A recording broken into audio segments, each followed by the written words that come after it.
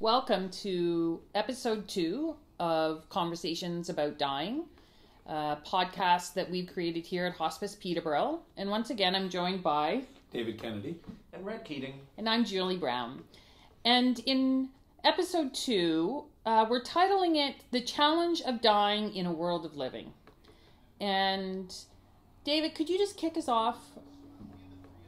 Well, I think that the thought for me when I hear that term is the challenge of dying is the reality that we are all headed in that direction. We're all going to get there. But most of us never get a chance to talk about what that might be like or our own fears around those things because we're so consumed with getting life as much as possible that we don't want to think about that ending.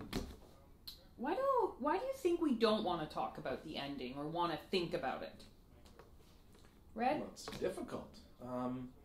I think that I think our attention spans have shortened even more than maybe several years ago, and it's uncomfortable and it's awkward and it makes people sort of have to stop. And we live in a world where stopping and taking time and reflection isn't necessarily all that rewarded or encouraged. It's like we want to avoid the very fact, David, that you've already said, that, none of us are getting out of this alive. Mm-hmm.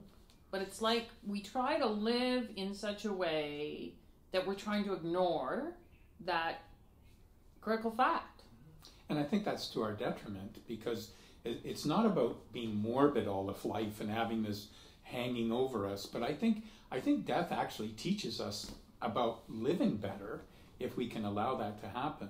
But I was going to say, too, that one of the other things that I think gets in the way of our willingness to talk about it is the whole advancing in the medical world that promises us that for every illness that we have, there's going to be a solution. And certainly, that COVID is a great example of when that first arrived on the scene, how the first reactions is, well, we got to fix this and we'll find a cure. But that mentality of that there's a fix for everything kind of pushes us to avoid the inevitable, that death doesn't have a fix. Right. That there isn't this inevitable end date that as I was saying. Hmm. Well, he says every problem has a solution, and the solution is always positive. and the solution is always going to make me better. Right. And I'm not going to suffer, I'm not going to struggle, I'm not going to have any pain, all of that. And I mean, those are wonderful things to ameliorate, like who wants those, but they are still a part of life. And like you said, we're all born and we're all going to die. It's the two things that connect us, but the only two things that connect every human being and every life on earth is that it ends. And yet we have this anxiety about talking about the end. We're happy to talk about the beginning and birth and all the things in between, but when we start talking about having to say goodbye, because it is painful, because we mourn and we might feel sorrow and loss when someone that we love dies, so we hush that away. And I think that's where it gets in the way of us really dealing with death other than crisis. Some death comes when we're not prepared. That's true, the sudden death. But that's not the majority of death in Canada. Majority of death in Canada is not sudden, as much as people feel that it's sudden. But I think the other piece is that because of that, it doesn't allow us to think about what we might want at that time, or B, there's this immediate idea that it will be when we're older. So we don't entertain the thought of death until we're all very old. And we always think there's a tomorrow. There's always tomorrow. I'll do that difficult thing tomorrow. Yeah. We're great procrastinators when it comes to things that make us uncomfortable and that we don't want to talk about it. And I'll deal with that tomorrow, but there may not be a tomorrow. But we don't live in that. We can't live in that weird kind of state of always worried about the fact that we're potentially going to die. And so we carry on with all the noise and the static that can fill our lives. I often, comment on that with some of the clients that I'm working with who are living with life-threatening illness, say something like cancer, and they're grappling with their own death anxiety and this idea of I'm dying, and and everyone around me isn't, and they don't know what it's like. And I always say, well, the difference is that death to some extent, I'm going to use a very strong term, is kind of stalking all of us, right? The difference is like you just know yours, that there's a very good chance that this is true, and so you can't ignore your death. But the rest of us kind of walk around in this like we don't have to pretend that it's right there, and maybe it's not right there. Maybe it's decades away for us, but we get to kind of push death off to the side, like it's something, as you say, David, way down the road, But when you're living with a life-threatening illness, all of a sudden you can't do that anymore. It's kind of right there in the forefront. It's not in the back in the same way. So what do you think the advantages are if we were to allow a discussion around our death to happen? I wonder if we'd be nicer to each other. I wonder if some of the things that are frivolous, or some of the things that don't matter as much, might sort of drift away, and the things that do matter, because what do people talk about at the end of life? They don't talk about their possessions, their things. They talk about the people. Mm-hmm. They talk about the things that are important. They talk about the experiences that they had, and they don't talk about the cars that they drove, or the need for the big house and the big money. There's stuff. There's stuff, because they realize you're silly. You can't take it with you. And so what do you end up? You end up talking about relationships. And if the relationships were good, you talk about them positively. And if the relationships were difficult and troublesome, they become even more difficult and troublesome at that time. And so they become, I wonder if we lived our lives more toward the end. If we would have had better, we would have nurtured better relationships in the middle. I really, you just triggered something in my mind there. And I think this is true. When we think about life, we think about accumulating.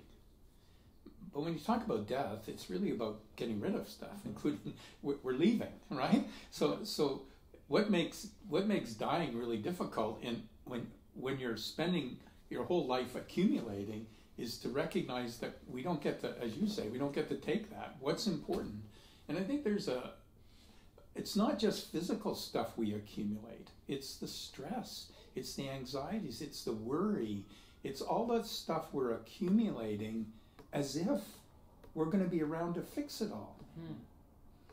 Yeah, it's our hurts and our wounds and that we're carrying with us. So maybe death would allow us to get rid of those things.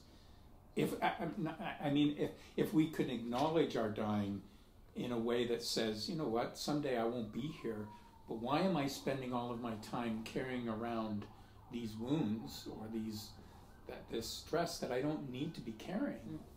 So there's what I'm hearing is like there's a perspective taking and a clarity that I think comes, toward, like, in response to your question, David, about like what would it do for us if we're talking about it, if we're aware of our death, is like does it bring something into focus? Does it help us, remind us, of our priorities? Because you're right. In the work that we do, when you ask people what's important, what do they always say? Their people. Family. Yeah. Their people, right? Their relationships. And so what's important, when I say, what's important to you about how you spend your time now? Just time with my family, with my friends, and feeling the connection. Or also finding some way to maybe let go of those things that have been hurts, or how do I put those down? How do I let those go? Or how do I find resolution of those? But we're certainly in a culture that doesn't let us do that well. I mean, you really have to work at that. I mean, even the language. Nobody says death, right? Mm-hmm. Oh yeah, we have all these euphemisms, don't we, for that, right? That, the person is gone, they've passed away, they've gone to a better place. Mm-hmm. I've kind of made it a little personal thing when I'm talking to somebody and they say, oh, so-and-so passed away, I'll say, oh, you mean they died? and actually I did that one time with a doctor who was talking about a patient of his, and he said, oh, they passed away. And I said, oh, you mean they died? And this doctor kind of took a step back and then wasn't sure what to do with that. But that's the reality, isn't it? That our language even challenges, makes it difficult for us to even talk about it, because the language goes everywhere except there. Yeah. And the language is so easy and so ubiquitous. One of my favorites, we lost him. We lost him a year ago. Yeah. I said, well, why haven't you found him? Like, go look for him. Where the hell? How irresponsible of you to have lost him. But it's so quiet, right, and so subtle that that's not even obvious. It just becomes part of how we have these conversations. Whereas before, I think about, I can hear older people telling stories of where the wake happened in the living room when so and so died, and death was in the house. You couldn't run from it. It was in our face. And now, I haven't. When is the last time you've been to a funeral where any funeral during COVID, but where the casket is open, you can view the body and say that last goodbye, whereas it's just direct cremation or a closed casket. And the more and more we hand that stuff over and sort of slowly push it into the corner, the less we're able to confront and then teach young people. When we see kids here at hospice, and you kind of go, we're tutoring these young people on how to, as a family, even the little family culture, how we manage death and how we treat each other during these really significant times in a family's history. And we celebrate births, and we celebrate birthdays and anniversaries, and then we sort of get through death. Yeah, it's like we want to relegate it over here, push it aside. And part of that, what I think about is that this is about our emotionally phobic society that we're in, right? Like death, grief, loss, it's painful. We are suffering, right? We have pain, we have lots of other feelings. We may have anger and disappointment and resentments and what death does, or any kind of loss, really, not just death. It can be, the death of a relationship or, a certain transition in our life. It puts us in and says, and our pain is right there. And we have to, back to that reference we made earlier about trying to stay busy and trying to push forward. And grief comes along and says, I'm right here with you, right? And it's kind of like our shadow, and it's part of us. But being in our pain can feel very scary. And to your point, Red, if we also haven't had models in our life that have taught us that we can have big feelings and we can be in them and we can be okay, right? They may feel scary, they may feel overwhelming, but they also pass. Now, then another one might come, as often, as happens with grief, but kind of like opening ourselves to this idea that we as human beings have a whole range of experiences and feelings, and we're meant to. They're meant to surface, and we're meant to feel them, but we have a really hard time with that. We want to be positive and have positive attitudes and look on the bright side of things, and that's all good, but not at the expense of also diminishing or trying to relegate to the side our pain and our suffering. And I think one of the big losses out of that, Julie, is, and I've often said this with a client, when they say to me, I'm just being strong because there's young children and I can't cry. I want to be strong for them. And my response is that idea of what are you modeling for those children? So you're telling them that when somebody dies, you don't have those feelings of sadness and grief. You can't express them, and that you're okay. You're strong. When in fact that's not strength. Pretending to be something outside that's different than the truth that's inside is not strength. Being strong is being able to express what's true. And so when you present something to children that says, grief is not hard, death is not hard, when they experience it, when you die, then they say, well, Mom didn't cry, why am I crying? So it's back to what you said very early, Red, is that there's no models of what death means or how we deal with death. And, I was going to just raise that point too around death is generally seen as failure. Yes. I think that's true in medicine. And I'm hopeful that we're going to have one of our podcasts with a palliative doctor to be able to talk about that perspective in medicine. But one of the things that I love having these conversations, because where else can you have them, right? But one of the things that I love to do when we have our honor guard, just before that person leaves hospice, I will just talk to them. And one of the things I say to them is, congratulations, you're successful. You did what you came here to do, and that was to die. And you did it. Good for you. And we celebrate, we honor that. We honor that. Yeah. And rather, but how can you do that if you don't want to deal with death? You'll never see that as something that you've accomplished. And we are all living, but we all are going to die. But how are we going to accomplish death in a way that's not something that we need to avoid to talk about? I want to pull back to what you just said on something there, David, and I'm not sure if my thought is fully formed yet, but it has something to do with the concept of strength in our society and what makes us strong, and we need to be strong, and it's independence. If we're strong and capable, if we're independent, standing on our own 2 feet, we don't need anybody, and we're young and youthful, and we've got energy and power, and we're making and moving and shaking. As we get older, maybe those qualities are a little bit harder to hold on to, but what it negates is our sense of interconnectedness and our reliance on each other. So if our goal is independence and that equals strong and success, when we become reliant and interdependent and are dying, then we have failure. But we've been watching on Netflix a few things, and the theme in the episodes, and they've been sort of more nature things, is the interconnectedness of everything in the world. And so we have this illusion or this delusion of independence and is king, and it means I'm strong and powerful. And then we lose that sense of when I need you, when I need to lean on you, when I can't stand up myself, there's something wrong with me, as opposed to saying, I'm in this position and I can lean to my right and there's someone to prop me back up, and I can lean to my left and there's someone there to prop me back up. And having those relationships and those connections are what make us strong, because nobody is strong on their own.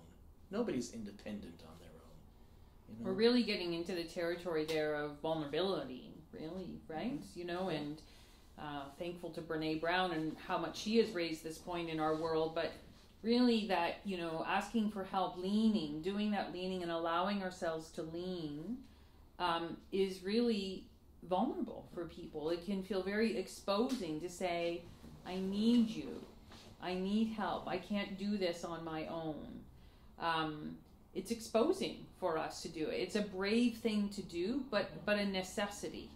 And that's what death teaches us, right? That's right. We can't do death all on our own. Right. We need people. And even to care for the body after death, we can't do that ourselves. Right. We need that piece. But if all of life, as you say, right, if life is this instilling of independence, then we're really going to be afraid to talk about our own dying. So something we talk about, the three of us, often when we are having some of our Don't share all our philosophical... secrets. Yeah, we have to save some stuff for future podcasts too, don't we?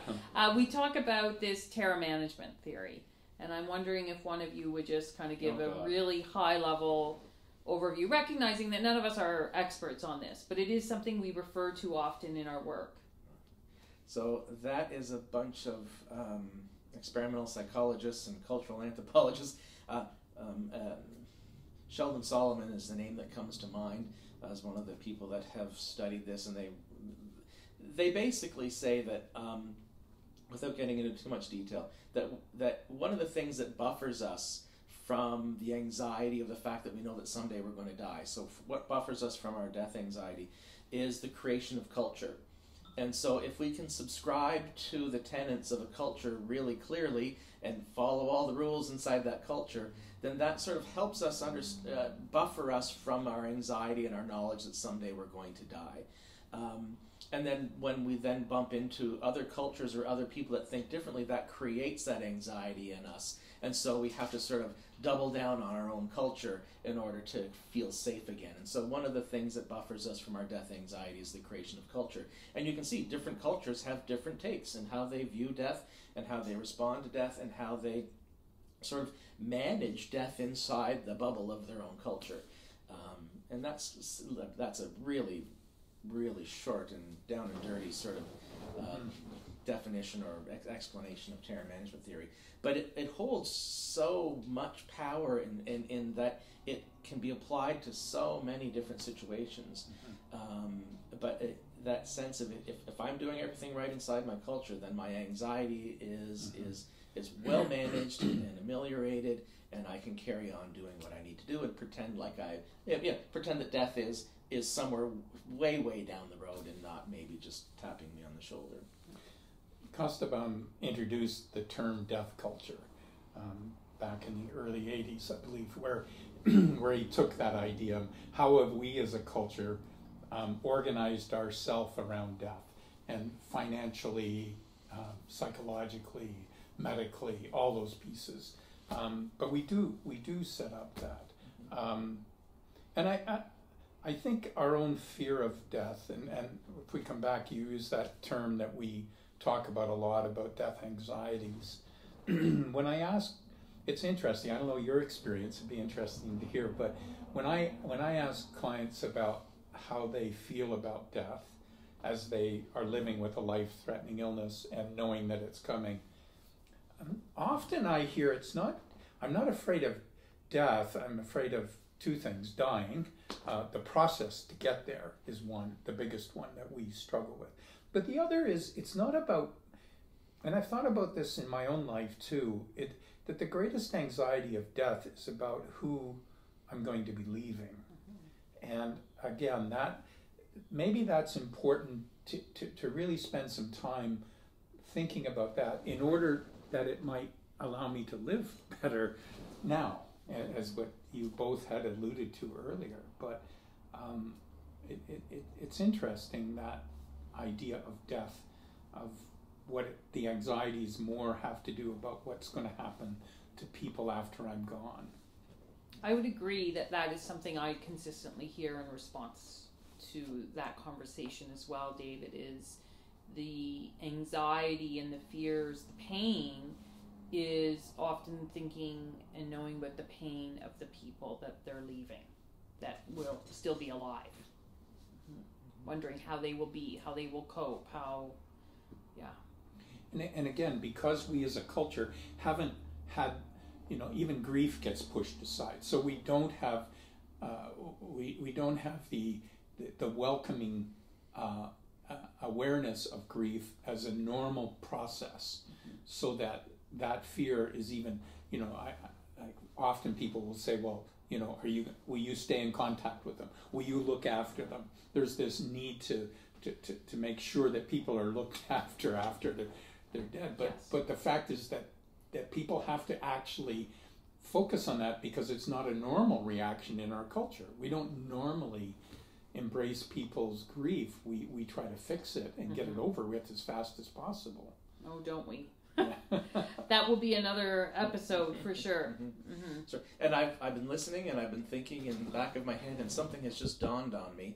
And we've talked about terror management quite a bit in the role of culture, but I think one of the things that it really talks about, and what we're talking about here, is them not talking about death, and maybe being more open about it and having it be something that we learn to manage in our lives differently. Is that terror management is saying that the differences in culture have and our ability to sort of buffer ourselves from our own anxiety has really been at the root of a lot of destructive behavior, a lot of things that are not good in the world.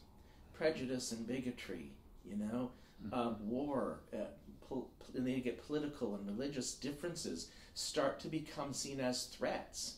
And so then we hold those things in a different regard, and it's not a higher regard usually if they're a threat. And if it's a threat, we have to get rid of it. And so our death-denying culture has really, when you think about it, can be the root of a lot of death and destruction and really sort of negative things that people have done to each other throughout history and throughout time. And I'm just thinking about how we can hold different views of different types of people who have a different lifestyle, or people who have a different faith base, or people who have a different political.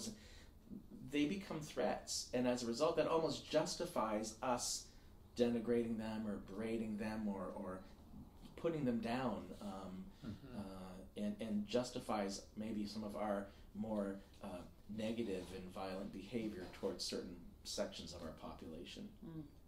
And that just has come to me sitting here thinking. I mean, we've talked about it a lot, but wow, that really can be the root of a lot of destructive behavior inside our societies, inside our cultures. Well, I think you're absolutely right, and I'm listening to you, Red, and my mind is going the fact that often when it's the other, it's that quite often the fear that gets brought up in that is the fear that they're going to harm us or kill us. That's right. And so you end up with that becomes the motivation that feeds all of the prejudice and feeds the response. I'll get you before you can get me. Isn't that true? Yeah. And what terror management, what they'll say is that the first thing you do when you come up against something different is you berate it, you put it down, you belittle it. Yeah. And if that doesn't work, well, you try to convert it to your way of thinking, because the more people that see the world the way I do, the stronger my point of view, the better. The safer I'll feel. And then if that doesn't work, well, then you just kill them.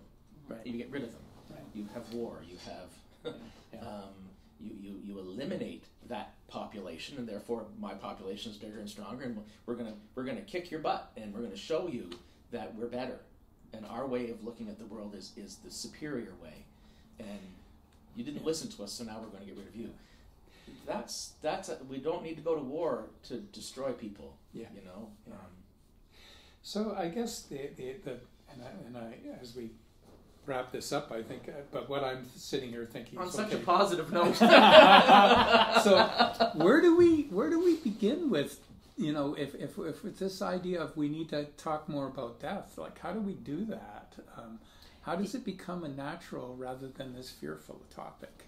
So, David, I know that you used to do pre-COVID death cafes in downtown Peterborough here, trying to, I think, encourage some of that, right? And kind of bringing it, welcoming people to a space where we could start to have some of these conversations. Would you mind sharing with us just maybe a few of the questions or conversation starters you did to encourage that discussion? Yeah, it was. I really enjoyed those, and I'd love to do more of those. But they were. It's basically a time when, and it's not about getting other people to believe what you believe. It's not about trying to change what you believe. It's about simply examining, what do I think about my death? So the questions ranged from very practical things like, if you had a choice, who do you want to be there when you die, or would you want music there? Where would you want to die? Those kinds of things. But again, that's part of and again, this move to advanced care planning, which is a whole other time. But this idea of how do we begin that discussion around our own dying, and why would we? What's important? What do I want my family to know about what's important to me when I come to that point? Who do I want to be there? Who don't I want to be there as much as who I do? Yes. Right? So I think those Death Cafe points were really meant to explore those questions. Some of them were practical, some were philosophical. What does death mean to you? And that's a piece of our own journey. And again, not as something that we need to persuade others in, but where am I at that? What are my fears around that? So it's less about, as you're saying, it's not about the answers, not that those aren't important, but it's really about creating the pause and just kind of stepping into some of that, feeling our anxiety, or even, to use that word terror, if we have that around death, and just stepping into it and spending a little bit of time there, touching it. Normalizing. Is that it. possible? Even practicing saying the word. Saying the word. Right? And looking around at nature. Death is everywhere. Mm-hmm. And why don't we talk about that? Why don't we help? Everything dies. Mm-hmm. It's okay. It's not. And even saying that language, it makes people hesitate. Mm-hmm. Right? Like, it's not that none of us go around talking about it all the time. Mm-hmm. But can we, and I love that idea, can we begin small by just using the death word, Mm-hmm. using a D word? Mm-hmm. The D word. Red, anything that you'd like to say no, about? You brought up terror management theory, so my head has stayed there. But listening to you, David, sort of like maybe we could find other ways to buffer our anxiety. Maybe it wouldn't be so anxiety provoking if we didn't push it off into a dark corner and say we're not going to talk about that fearful thing, because if I shone some light on it, it wouldn't be so fearful, and I could find another way to live my life, and maybe not with that anxiety is running so high. And just as Jeff Greenberg, Sheldon Solomon, and Tom Basinski, I thought we should name them as sort of the fathers of terror management theory. I couldn't remember their names at the moment, but those are the names that we're sort of referring to. But like that, a death cafe, I can imagine people would be running from something like that. But then there's going to be that group of people. Then maybe the world would be a happier, less destructive place if we just found another way of dealing with our fear of death. I think that is a great place to end it for today, is, to practice saying the D word, to, as I said, creating that space. Red, you're saying can we find ways to maybe look at our anxiety, invite it in rather than running away. That's a real passionate topic for me. So it's maybe the George Costanza do the opposite thing. If you do the opposite, it might work out. I think that'll be a whole other episode. So thanks everyone. Thank you, Julie. Thanks, David. Good.